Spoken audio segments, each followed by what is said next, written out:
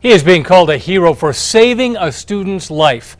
A Rio Rancho school bus driver jumped into action this week after he saw an 8-year-old on his bus who could not breathe. News 13's Chris McKee spoke to the student and the driver. Save my son. Bus driver saved my son.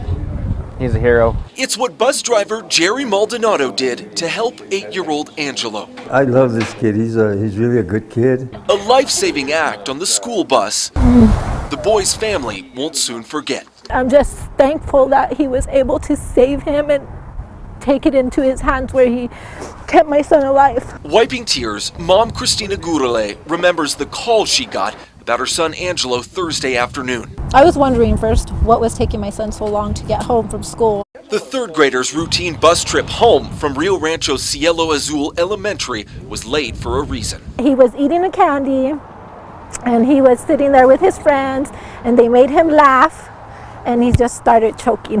Behind the wheel was 7-year school bus driver Jerry Maldonado. Frantic kids told him Angelo couldn't breathe. I right away looked back and he pointed to Angelo, and Angelo was standing up. Jerry immediately went to help.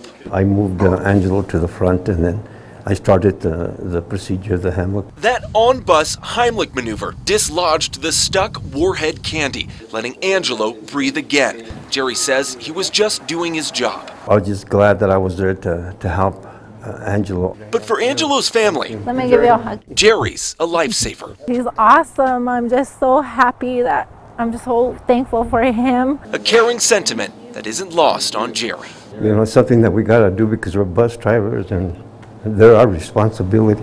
Chris McKee, KRQE News 13. Jerry says this is the first time he has ever had a kid choking on the bus and had to perform the Heimlich.